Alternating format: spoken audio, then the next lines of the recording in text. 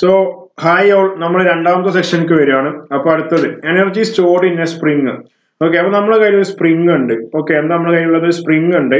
So ഇതാണ് നമ്മുടെ spring. Okay, അപ്പോൾ ആദ്യം സ്പ്രിങ്ങിന് ഒരു മാസ് നമ്മൾ കെട്ടി തൂക്കി വെച്ചിട്ടുണ്ടാവും. ഓക്കെ, സോ ആദ്യം സ്പ്രിങ്ങിന് ഇവിടെ ഇങ്ങനെ ഒരു മാസ് കെട്ടി തൂക്കി വെച്ചിട്ടുണ്ടാവും. ഓക്കെ, സോ ഇവിടെ x is equal to 0 കൊടുക്കുക. x പറഞ്ഞ ഡിസ്പ്ലേസ്മെന്റ് ആണ്. എന്നിട്ട് നമ്മൾ എന്ത് ചെയ്തു? ഈ സാധനത്തിനെ പിടിച്ചങ്ങോട്ട് വലിച്ചു. സോ ഈ സാധനത്തിനെ പിടിച്ചങ്ങോട്ട് വലിച്ചപ്പോൾ അതെന്ത് ചെയ്യും? ഇവിടുന്ന് ഇങ്ങോട്ട് വരും. ഓക്കെ, അപ്പൊ ഇവിടുന്ന് ഇങ്ങോട്ട് വരും. സോ ഇവിടുന്ന് തൊട്ട് ഇതുവരെ എന്ത് ചെയ്തു? ഒരു ഡിസ്പ്ലേസ്മെന്റ് എക്സ് എന്നുണ്ടായി. ഓക്കെ അല്ലെ? Displacement X എന്നുണ്ടായി. സോ നമ്മളൊരു ഫോഴ്സ് പിടിച്ചിട്ടാണ് വലിച്ചത്. ഇവിടെ അതിനുണ്ടായ ഡിസ്പ്ലേസ്മെന്റ്. സോ എന്തായിരിക്കും? ആ ഫോഴ്സും നമ്മൾ അപ്ലൈ ചെയ്ത വലിക്കാൻ ഉപയോഗിച്ച ആ ഫോഴ്സ് ഡയറക്റ്റ്ലി പ്രൊപ്പോർഷണൽ ടു ഇത് ഇവിടുന്ന് താഴോട്ട് ഉണ്ടായ ഡിസ്പ്ലേസ്മെന്റ് ഡയറക്റ്റ്ലി പ്രൊപ്പോർഷണൽ ആയിരിക്കും. സോ ഇതിന് നമ്മൾ എന്ത് ചെയ്യും? F is equal to minus K into X എന്ന് എഴുതും. F is equal to minus K into X എന്ന് എഴുതും.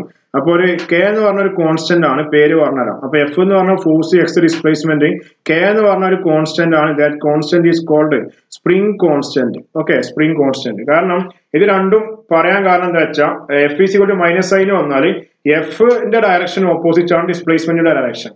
സോ അതുകൊണ്ടാണ് എന്ത് ചെയ്യുന്നത്? ഇവിടെ ഒരു മൈനസ് സൈൻ വന്നത്. ഓക്കെ, കാരണം ഇവിടുന്ന് നമ്മൾ ഇങ്ങോട്ട് പിടിച്ച് താഴോട്ട് പിടിച്ച് വലിച്ചപ്പോ ഇവിടെ ഡിസ്പ്ലേസ്മെന്റ് ഇവിടുന്ന് താഴോട്ടാണ്. പക്ഷെ ഇവിടെ നേരെ ഇവിടുന്ന് മുകൾക്ക് എന്തുണ്ടാവും? ഒരു റീസ്റ്റോറിംഗ് ഫോഴ്സ് ഉണ്ടാവും.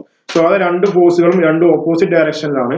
സോ ഇതുകൊണ്ടാണ് F is equal to minus K X എന്ന് വന്നത്. ഓക്കെ, അപ്പോൾ ഫോഴ്സ് പറഞ്ഞാൽ equation F is equal to minus K X, അതെന്താണ്? സ്പ്രിംഗ് കോൺസ്റ്റന്റ് ആണ്. സോ ഇവിടുന്ന് ഇതിനെ പിടിച്ച് ഈ ഒരു താഴോട്ട് എത്തിക്കാൻ നിർബന്ധമായിട്ടും ഒരു വർക്ക് ചെയ്യണം. സോ ആ വർക്ക് അവിടെ സ്റ്റോർ ചെയ്തത് എനർജി ആയിട്ടാണ്. സോ അവിടെ ഉള്ള potential energy of the spring എന്ന് പറയുന്നത് U is equal to half K square ആണ്. അതായത് ഈ സാധനത്തിന് ഇവിടുന്ന് താഴോട്ട് വലിക്കണമെങ്കിൽ ഒരു പൊട്ടൻഷ്യൽ എനർജി ചെയ്യണം.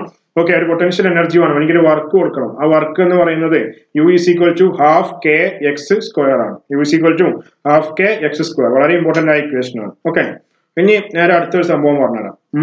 അടുത്തതൊക്കെ എൻട്രൻസ് പോയിന്റ് ആട്ടോ. അതൊക്കെ നമ്മൾ വളരെ പ്രാവശ്യം ചോദിക്കുന്ന സാധനങ്ങളാണ്. നോക്കാം. ഓക്കെ, സോ നമുക്ക് നോക്കാം എന്താണ് എൻട്രൻസ് പോയിന്റ്, എന്താണ് നമുക്ക് വെറുതെ ഒന്ന് നോക്കാം. വെറുതെ നോക്കിയാൽ മതി. ഓക്കെ, പക്ഷെ എൻട്രൻസിന് എക്സാമിന് എന്തായാലും ചോദിക്കും. സോ ഇപ്പൊ നമുക്ക് വെറുതെ അങ്ങോട്ട് നിങ്ങൾ തലട്ടോളി എന്താ സംഭവം നമുക്ക് വെറുതെ നോക്കാം. So if A spring constant is cut into n equal pieces, then the new spring constant will be. നമ്മളെ കയ്യിൽ എന്ത് ചെയ്തു? ഒരു സ്പ്രിംഗ് ഉണ്ട്. ഓക്കെ, അപ്പൊ ഈ സ്പ്രിംഗിന്റെ സ്പ്രിംഗ് കോൺസ്റ്റന്റ് കെ ആണ്. ഞാൻ ഇതിനെന്ത് ചെയ്തു? അങ്ങോട്ട് മുറിച്ചു, അറഞ്ചം പുറഞ്ചം മുറിക്കുമ്പോ എന്തായാലും പുതിയ സ്പ്രിങ്ങുകൾ വരും. ഓക്കെ, ഇങ്ങനെ കുറെ സ്പ്രിങ്ങുകൾ ഉണ്ടായി.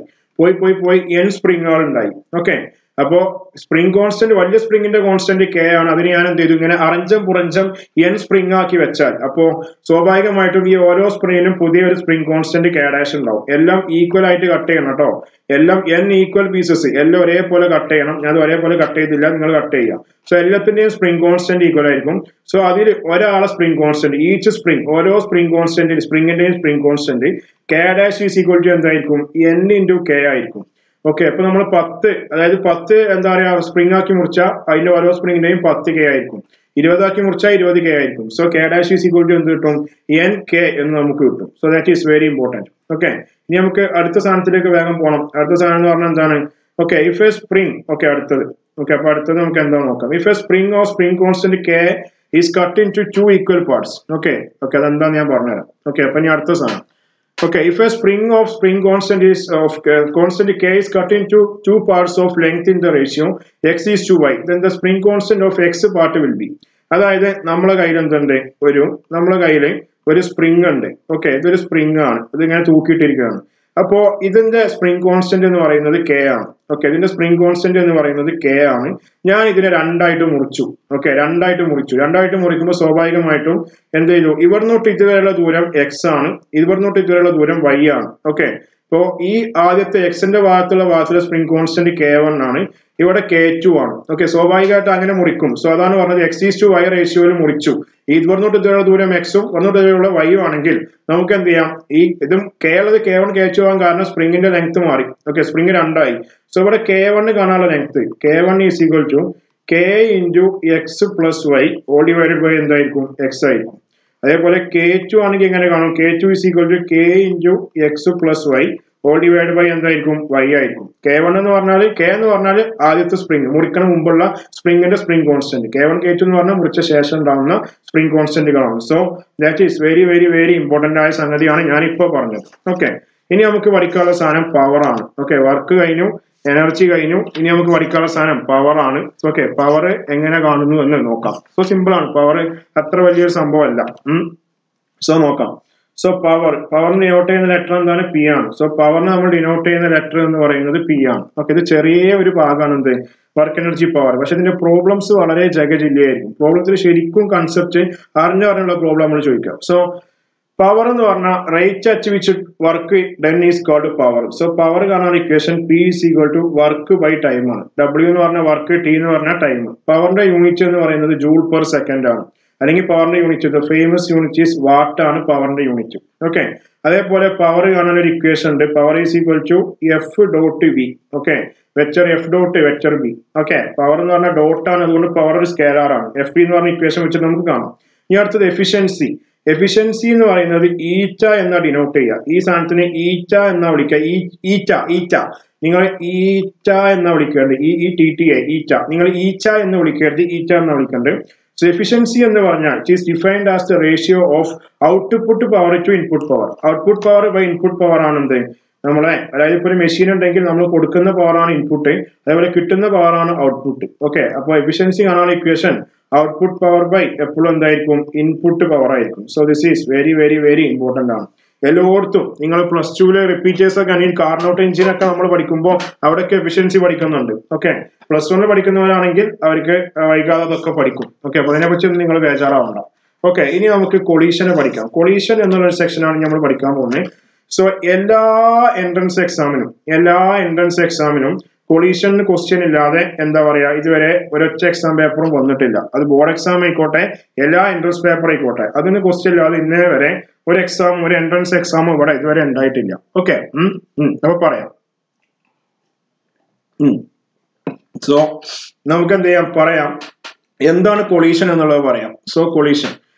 സോ കൊളീഷൻ എന്ന് പറഞ്ഞാൽ നിങ്ങൾക്ക് അറിയാം കൂട്ടിമുട്ടൽ, അത് തന്നെയാണ് കൂട്ടിമുട്ടൽ. അപ്പൊ അതിനെ നമുക്ക് ഒന്ന് ഭംഗീകരിച്ചിട്ട് എഴുതണം. Okay, when to objects are in relative motion to each other and strike one another in such a way that the velocity of one of them or both of them changes, then a collision happens at the instant. അതായത് രണ്ട് ബോഡികൾ ഇങ്ങനെ move ചെയ്തുകൊണ്ടിരിക്കുകയാണ്, അങ്ങോട്ടും ഇങ്ങോട്ടും relative ആയിട്ട് ഇങ്ങനെ move ചെയ്തുകൊണ്ടിരിക്കുകയാണ്. Okay, അപ്പോ എന്തെങ്കിലും സാഹചര്യങ്ങൾ കൊണ്ട് ഈ ബോഡി ഇവനെ സ്ട്രൈക്ക് ചെയ്തു. ഓക്കെ, അപ്പൊ ഈ ബോഡി ഇവനെ സ്ട്രൈക്ക് ചെയ്തപ്പോൾ എന്ത് സംഭവിച്ചു, ഒന്നെങ്കിൽ ഈ ഒന്നാമത്തെ ബോഡി രണ്ടാമത്തെ ബോഡി, ഒന്നെങ്കിൽ ഒന്നാമത്തെ ബോഡിന്റെ വെലോസിറ്റി മാറി, അല്ലെങ്കിൽ രണ്ടാമത്തെ ബോഡിന്റെ വെലോസിറ്റി മാറി, അല്ലെങ്കിൽ രണ്ടാളെ വെലോസിറ്റി മാറി. അങ്ങനെ എന്തെങ്കിലുമൊക്കെ സംഭവിച്ചാൽ അവിടെ കൊളീഷൻ നടന്നിട്ടുണ്ട് എന്ന് പറയാം. ഓക്കെ, രണ്ടാമത് കൂട്ടിമുട്ടുമ്പോൾ എന്തായാലും ഏതെങ്കിലും ഒരു ബോഡിന്റെ വെലോസിറ്റി മാറും, അല്ലെങ്കിൽ രണ്ടും മാറും. ഓക്കെ, കൊളീഷൻ എന്തുണ്ട്, രണ്ട് ടൈപ്പ് ഉണ്ട്. ഒന്ന് ഇലാസ്റ്റിക് കൊളീഷൻ എന്ന് പറഞ്ഞാൽ ഇതൊരു ടൈപ്പ് കൊളീഷൻ ആണ്. ഇവിടെ കൈനറ്റിക് എനർജിയും മൊമെന്റും രണ്ടും കൺസർവ്ഡ് ആണ്. സോ കൈനറ്റിക് എനർജിയും മൊമെന്റും കൺസർവ്ഡ് ആയ കൊളീഷൻ നമ്മൾ എന്ത് പറയും, ഇലാസ്റ്റിക് കൊളീഷൻ എന്ന് പറയും. അതിന് എക്സാമ്പിൾ ആണ് collision between ideal gas molecule. Ideal gas എന്ന് പറയാം, നിങ്ങൾക്ക് അറിയാം ഐഡിയൽ ഗ്യാസ് ഇക്വേഷൻ ഒബേ ചെയ്യുന്ന മോളിക്യൂൾസിനെയാണ് ഐഡിയൽ ഗ്യാസ് മോളിക്യൂൾ എന്ന് പറയുന്നത്.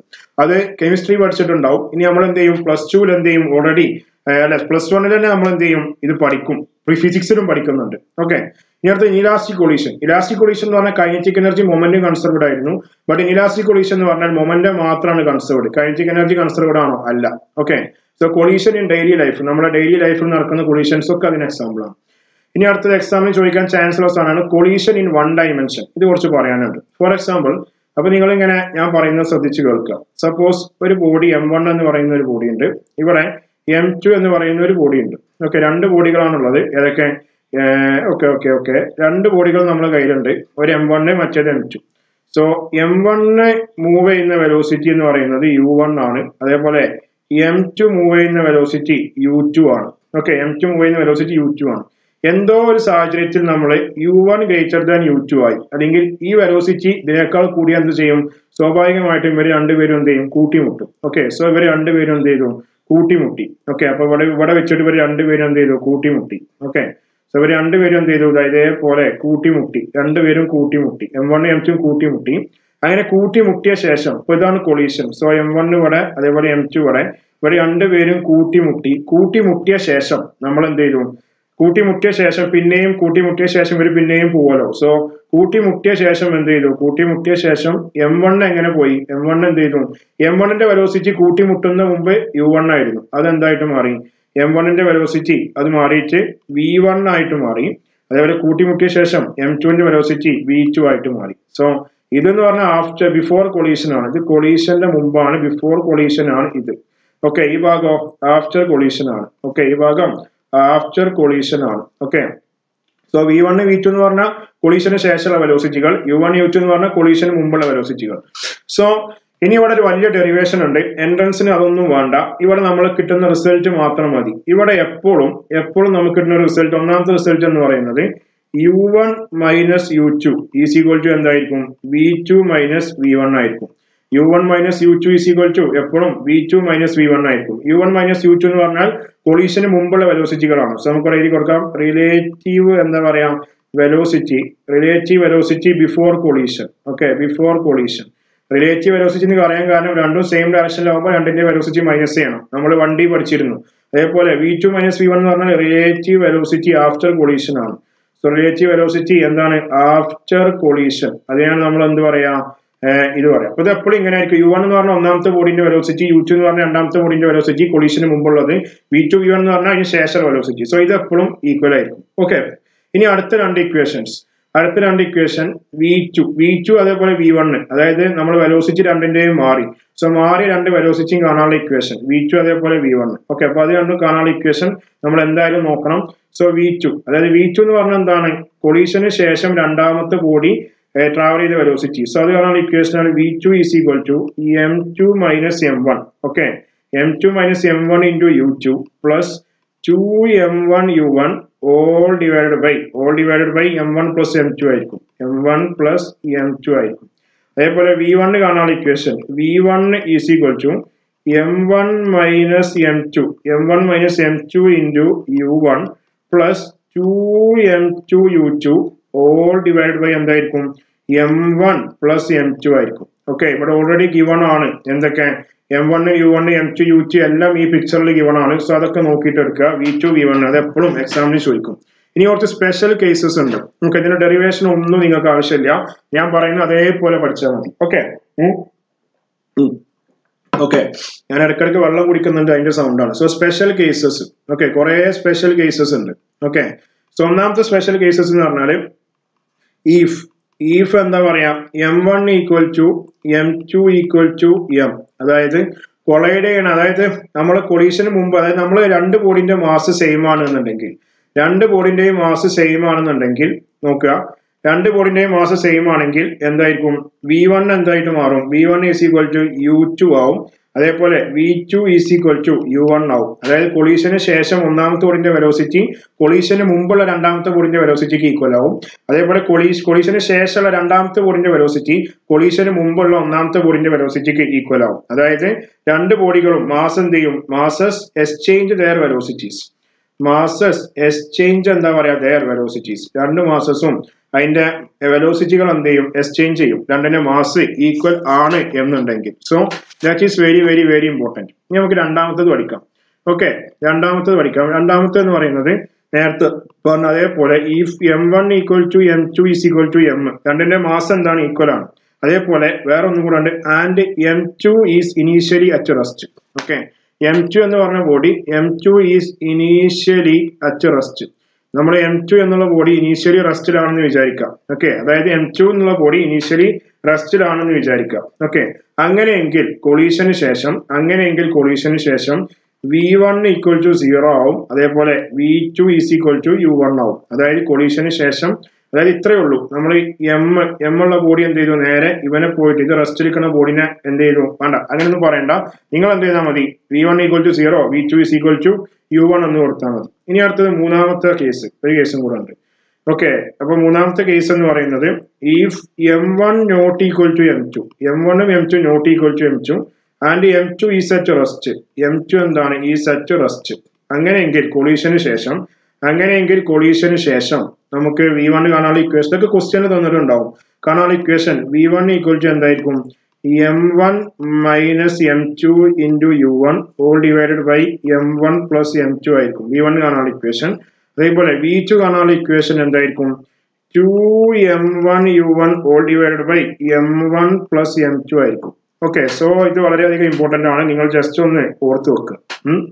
ഓക്കെ, ഇനി അടുത്തത് 1D കൊളീഷൻ, 1 ഡയമെൻഷൻ കൊളീഷൻ ഉണ്ട്, 2 ഡയമെൻഷൻ കൊളീഷൻ ഉണ്ട്. സോ വൺ ഡൈമെൻഷൻ കൊളീഷനിലെ അവസാന ടോപ്പിക് ആണ് coefficient of restitution. Okay, coefficient of എന്താ പറയാ, റെസ്റ്റിറ്റ്യൂഷൻ എന്ന് പറയുന്നത്. സോ കോഎഫിഷ്യന്റ് ഓഫ് റെസ്റ്റിറ്റ്യൂഷൻ നമ്മൾ ഇ എന്നാ ഡിനോട്ട് ചെയ്യാം. എന്താ ഡിനോട്ട് ചെയ്യുക? ഇ എന്നാ ഡിനോട്ട് ചെയ്യാം. For any collision ratio between relative velocity after collision to that of relative velocity before collision is A constant and that constant is called coefficient of restitution. So coefficient of restitution എന്ന് പറയുന്നത് E ആണ്. അത് കാണാൻ equation v2 minus v1 all divided by എന്തായിരിക്കും u1 minus u2 ആയിരിക്കും. Okay, so ഇതില് എപ്പോഴും ഇതിന്റെ എന്താ പറയാ, ഇ എന്ന് പറയുന്ന ക്വാണ്ടിറ്റി എപ്പോഴും കോൺസ്റ്റന്റ് ആയിരിക്കും. ഒരു പെർഫെക്റ്റ്ലി ഇലാസ്റ്റിക് കൊളീഷൻ ആണെങ്കിൽ ഇന്റെ വാല്യൂ 1 ആയിരിക്കും. പെർഫെക്റ്റ്ലി ഇൻഇലാസ്റ്റിക് കൊളീഷന്റെ വാല്യൂ ആണെങ്കിൽ ഇന്റെ വാല്യൂ 0 ആയിരിക്കും.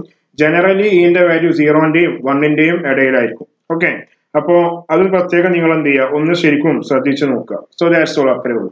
ഇനി അത് കഴിഞ്ഞു. ഇനി അടുത്തത് എന്ന് പറഞ്ഞാൽ അടുത്തത് വളരെ ഇമ്പോർട്ടന്റ് ആയ ഒരു സാധനമാണ്. ഇത് നിങ്ങളുടെ ടെസ്റ്റിൽ ചിലപ്പോൾ ഉണ്ടാവില്ല, ബട്ട് നിങ്ങൾ എന്തായാലും പഠിച്ചിരിക്കണം. Okay, rebounding of velocity in A fixed plain. Rebounding of A velocity in A fixed plain. Okay, ഒരു ഫിക്സ്ഡ് പ്ലെയിനിൽ നമ്മൾ എന്ത് ചെയ്യും, ഒരു രണ്ട് ബോളുകൾ അല്ലെങ്കിൽ ഒരു ബോൾ വന്നിട്ട് വീഴും. നോക്കാം എന്താ പറയുന്നത്. Okay, consider a body strikes on a hard floor with velocity u and a rebound with velocity v. Okay, so നമ്മളൊരു ഗ്രൗണ്ട് എടുത്തു. സോ ഇതാണ് നമ്മളെ ഗ്രൗണ്ട്. ഓക്കെ, ഇതാണ് നമ്മളെ ഗ്രൗണ്ട്. സോ നമ്മളെ ഗ്രൗണ്ടിൽ ഇതാണ് നമ്മളെ ഗ്രൗണ്ട്. സോ നമ്മളെ ഗ്രൗണ്ടിൽ ഒരു ബോൾ വന്നു. ഓക്കെ, ഒരു ബോള് നമ്മളെ ഗ്രൗണ്ടിലേക്ക് വീഴുകയാണ്. സോ ഒരു ബോൾ എന്ത് ചെയ്തു, നമ്മൾ നേരെ ഈ ഗ്രൗണ്ടിലേക്ക് വീണു, താഴോട്ട് വീണു. ഓക്കെ, അങ്ങനെ വീണ ശേഷം ഈ തറയിൽ തട്ടി, ഈ ഗ്രൗണ്ടിൽ തട്ടിയിട്ട് ഈ സാധനം എന്ത് ചെയ്തു, വീണ്ടും മുകൾക്ക് തന്നെ ബൗൺസ് ചെയ്തു. സോ ഇത് താഴോട്ട് വന്ന വെലോസിറ്റി ആണ് u1.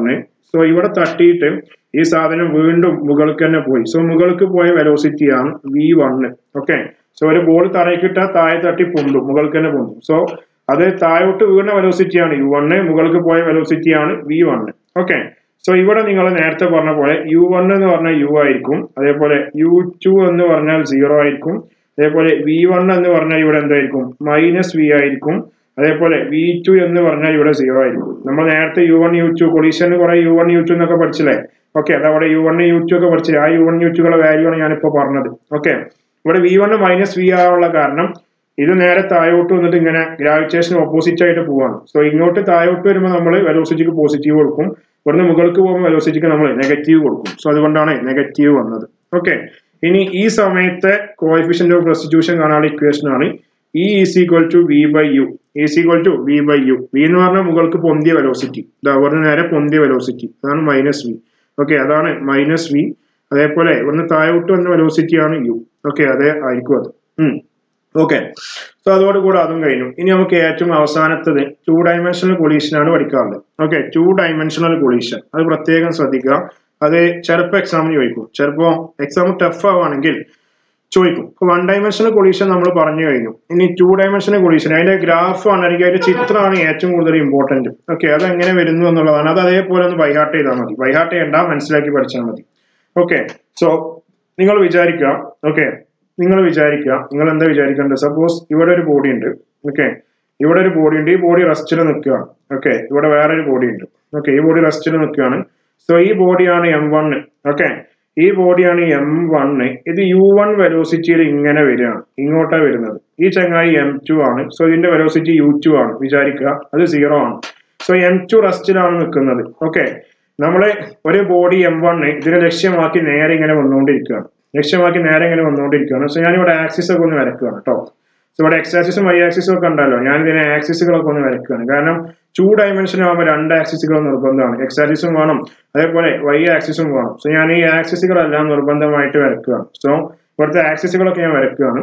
ഇവിടെ ഇതാണ് y ആക്സിസ്. അതേപോലെ ഇവിടുന്ന് ഒരു x ആക്സിസ് നേരെ ഇങ്ങോട്ടും വരണം. ഓക്കെ, ഒരു x ആക്സിസ് നേരെ, സോറി അത് y ആക്സിസ്, ഇത് x ആക്സിസ്. ഓക്കെ, സോ എന്ത് ചെയ്തു, ഈ ബോൾ വന്നിട്ട് ഇതിങ്ങനെ വന്ന് ഇതിനെ കൂട്ടിമുട്ടി. അങ്ങനെ കൂട്ടിമുട്ടിയ ശേഷം എന്താ സംഭവിക്കുക അറിയാം. അങ്ങനെ കൂട്ടിമുട്ടിയ ശേഷം ഇവർ രണ്ടുപേരും ഇവിടുന്ന് കൂട്ടിമുട്ടി. സോ m1 വന്ന് ഇവിടെ രണ്ടുപേരും കൂട്ടിമുട്ടിയ ശേഷം നമ്മൾ m1 എങ്ങോട്ട് പോയി എന്നറിയോ, m1 നേരെ ഈ ഭാഗത്തേക്കാണ് പോയത്. പോയി. അതേപോലെ നമ്മൾ m2 ഉണ്ടല്ലോ. ഓക്കെ, നമ്മൾ m2 നേരെ ഈ ഭാഗത്തേക്കും പോയി. ഓക്കെ, അപ്പൊ m1 എങ്ങോട്ടാണ് പോയത്, തെറിച്ചിട്ട് നേരെ ഈ ഭാഗത്തേക്ക് പോയി. അതേപോലെ m2 നേരെ തെറിച്ചിട്ട് ഈ ഭാഗത്തേക്കും വന്നു. ഓക്കെ, ഈ ഭാഗത്തേക്കും വന്നു. സോ ഇവിടുന്നോട്ട് ഇതുവരെയുള്ള ആംഗിൾ θ1 ആണ്.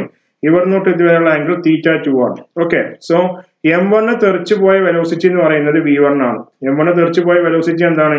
v1 ആണ്. ഓക്കെ, v1 ആണ് m1 തെറിച്ചു പോയ വെലോസിറ്റി.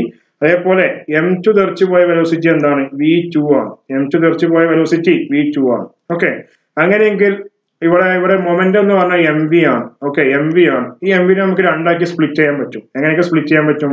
ഇതിപ്പോ ഒരു വെക്ടർ ഇങ്ങനെയാണെങ്കിൽ രണ്ടാക്കി സ്പ്ലിറ്റ് ചെയ്യാം. ഇങ്ങോട്ട് സ്പ്ലിറ്റ് ചെയ്യാം, ഇങ്ങോട്ട് സ്പ്ലിറ്റ് ചെയ്യാം. തീറ്റുള്ള ഭാഗം കോസ് ആയിരിക്കും, തീറ്റല്ലാത്ത ഭാഗം സൈൻ ആയിരിക്കും. ഓക്കെ, സോ ഇതിനെ നമുക്ക് എങ്ങനെ സ്പ്ലിറ്റ് ചെയ്യാം? ഇവിടെ ഇപ്പൊ m1 v1 ഉണ്ട്. സോ ഇവിടെ തീറ്റ ആയതുകൊണ്ട് ഇതിനെ നമുക്ക് ഈ ഭാഗത്തേക്ക് m1 v1 എന്തെടുക്കാം? കോസ് θ1 എന്നെടുക്കാം. ഈ ഭാഗത്തേക്ക് എന്ത് ചെയ്യാം? m1 v1 സൈൻ θ1 എന്നാക്കി സ്പ്ലിറ്റ് ചെയ്യാം. ഓക്കെ, അതേപോലെ ഇവിടെയും ഈ ഭാഗത്തേക്ക് എന്താ, സോറി, ഇവിടെ ഈ ആക്സിസിക്ക് എന്താ വരിക? ഇവിടെ m2 ആണ്, v2 ആണ്. സോ m2 v2 എന്ത് ചെയ്യാം? സൈൻ θ2 എന്നും ഈ ഭാഗത്തേക്ക് ഈ ഭാഗത്താണ് ഈ ആക്സിസ് തന്നെ. ഇങ്ങോട്ട് എന്ത് ചെയ്യും? m2 v2 സൈൻ കോസ് θ2 എന്ന് സ്പ്ലിറ്റ് ചെയ്യാൻ പറ്റും. കോസ് θ m2 v2 പറഞ്ഞ മൊമെന്റ് ആണ്. ഇവിടെ m1 v1 ഉണ്ട്. സോ അതുകൊണ്ടാണ് നമ്മൾ എന്ത് ചെയ്തത്? അതിനെ സ്പ്ലിറ്റ് ചെയ്തത്. ഓക്കെ, സോ ഇത്രക്ക് മനസ്സിലാക്കി വെക്കുക. വെക്ടർ റെസൊല്യൂഷൻ ആണ്, രണ്ടിനെയും സ്പ്ലിറ്റ് ചെയ്തു. ഇവിടെ mv ആണ്. സോ തീറ്റ ഉള്ള ഭാഗം mv കോസ് θ വരും, തീറ്റ ഇല്ലാത്ത ഭാഗം mv സൈൻ θ എന്ന് വരും. ഇതേപോലെ സ്പ്ലിറ്റ് ചെയ്യുമ്പോൾ. ഓക്കെ, സോ ഈ ചിത്രം നിങ്ങൾ അങ്ങോട്ട് മനപ്പാടാക്കി വെക്കുക. ഓക്കെ, അപ്പൊ എന്നിട്ട് ഇവിടെ നിങ്ങൾ ഇത്ര മാത്രം മനസ്സിലാക്കിയാൽ മതി. ഇവിടെ X ഡയറക്ഷൻക്കുള്ള law of conservation of energy എന്ന് പറയുന്നത് എക്സ് ഡയറക്ഷൻ, അതായത് X ആക്സിസിലോട്ടുള്ള law of conservation of momentum എന്ന് പറയുന്നത് ഈ ഇക്വേഷൻ അങ്ങോട്ട് പഠിച്ചു വെക്കുക. m1 u1 is equal to m1 v1 cos θ1 plus m2 v2 എന്തായിരിക്കും? കോസ് θ2 ആയിരിക്കും. ഇതെങ്ങനെ വന്നതെന്ന് അറിയോ? ഇതെങ്ങനെ വന്നത്? എക്സ് ആക്സിസ് എന്ന് പറഞ്ഞാൽ ഇവിടുന്നോട്ട് ഇതുവരെയുള്ള ആക്സിസ്, അതായത് ഇവിടുന്നോട്ട് ഇതുവരെയുള്ള ആക്സിസ് ആണ് എക്സ് ആക്സിസ് അല്ലെ? സോ എക്സ് ആക്സിസിൽ ആദ്യം LHS എന്ന് പറഞ്ഞാൽ m1 u1 ആണ്. So LHS is equal to m1 u1 is equal to, ഇവിടെ RHS രണ്ടെണ്ണം ഉണ്ട്. m1 v1 കോസ് θ1 ഉണ്ട്, m2 v2 കോസ് θ2 ഉണ്ട്. സോ അത് രണ്ടും പ്ലസ് ചെയ്യാം. So m1 u1 is equal to m1 v1 cos θ1 plus m2 v2 cos θ2. അങ്ങനെ എഴുതിയത്. അത് എക്സ് ഡയറക്ഷൻക്കുള്ള വെലോസിറ്റി അല്ല, law of conservation of momentum. ഇനി വൈ ഡയറക്ഷൻക്ക് എങ്ങനെ വരും? സോ ഈ ഇക്വേഷനാണ് നമ്മൾ പഠിക്കേണ്ടത്. ഓക്കെ, സോ വൈ ഡയറക്ഷൻക്കാണെങ്കിൽ നമ്മൾ ഇതേപോലെ നോക്കിയാൽ മതി. വൈ ഡയറക്ഷൻക്കാണെങ്കിൽ ഇവിടെ m1 v1 സൈൻ θ1 ഉണ്ട്, m2 v2 സൈൻ θ2 ഉണ്ട്. ഓക്കെ, അത് രണ്ടും എന്താണ്? ഈക്വൽ ആൻഡ് ഓപ്പോസിറ്റ് ആണ്. അത് രണ്ടും ഓപ്പോസിറ്റ് ആണ്. ഓപ്പോസിറ്റ് ആണെങ്കിൽ എന്താ ചെയ്യേണ്ടത്? രണ്ട് ഫോഴ്സുകൾ ഓപ്പോസിറ്റ് ആണെന്നുണ്ടെങ്കിൽ രണ്ടും മൈനസ് ചെയ്യാം. ഓക്കെ, സോ ഇവിടെ m1 v1 സൈൻ θ1. ഓക്കെ, അപ്പൊ നമുക്ക് ഇങ്ങനെ എഴുതാം. ഓക്കെ, 0 ഈസ് ഈക്വൽ ടു 0 എന്ന് എഴുതണം. m1 v1 sign θ1 minus m2 v2 sign θ2. Okay, 0 വരാൻ കാരണം നമ്മൾ ആദ്യം എടുത്ത ഈ m2 എന്നുള്ള ബോഡി റെസ്റ്റിലായിരുന്നു. ഓക്കെ, അതുകൊണ്ടാണ് നമ്മൾ എന്ത് ചെയ്യാത്തത്? അവിടെ 0 എഴുതാത്തത്. റെസ്റ്റിലായിരുന്നു. പിന്നെ അതേപോലെ ഡിസ്പ്ലേസ്മെന്റ് മൊത്തം എക്സ് ആക്സിസിലോട്ടാണ്, വൈ ആക്സിസ് ആരും മൂവ് ചെയ്യുന്നില്ല. സോ അതുകൊണ്ടാണ് അങ്ങനെ എടുത്തത്. ഓക്കെ, സോ ഈ രണ്ട് ഇക്വേഷൻസ് ആദ്യം നിങ്ങൾ ചെയ്യേണ്ടത് ഈ പിക്ചർ അങ്ങോട്ട് തറവാക്കുക. കോസ് തീറ്റയും സൈൻ തീറ്റയും എല്ലാം അങ്ങോട്ട് തറവാക്കുക. അതേപോലെ എക്സ്ക്കും വൈക്കും ഉള്ള രണ്ട് ഇക്വേഷൻ അങ്ങോട്ട് പഠിക്കുക. അത്ര ചെയ്താൽ മതി. ഓക്കെ, ഇനി ഇവിടുത്തെ കൈനറ്റിക് എനർജിന്റെ കൺസർവേഷൻ. ഇവിടുത്തെ കൈനറ്റിക് എനർജി കാണാൻ പറഞ്ഞാൽ നമുക്ക് ഇങ്ങനെ എഴുതാം. Conservation of kinetic energy is equal to half m1 u1 square is equal to half എന്താ പറയാ m1 v1 square plus plus half എന്താ പറയാ m2 v2 സ്ക്വയർ ആണ്. സോ കൈനറ്റിക് എനർജി ഒക്കെ കാണാൻ പറഞ്ഞാൽ ഈ ഇക്വേഷൻ വെച്ചിട്ട് സോൾവ് ചെയ്യാം. ഓക്കെ, സോ ഇത് മൊത്തം നിങ്ങൾ നോക്കണം. ഇത് വെച്ചിട്ട് പ്രോബ്ലം നമ്മൾ ചെയ്യും. അപ്പൊ കുറച്ചും കൂടെ ഒരു ഐഡിയ കിട്ടും. So this is the end of the chapter work energy power. ഇവിടെ നോക്കേണ്ടത് ഈ ചിത്രം നിങ്ങൾ അങ്ങനെ തന്നെ പഠിക്കുക, അത് വരച്ച് പഠിക്കുക. പിന്നെ എക്സിക്കും വൈക്കുള്ള രണ്ടിന്റെയും ആ ഇക്വേഷൻ അതേപോലെ എഴുതാം. പിന്നെ കൈനറ്റിക് എനർജിന്റെ ഇക്വേഷൻ പഠിക്കാം. അത്രേ ഉള്ളൂ. So this is the end of the chapter. So thank you.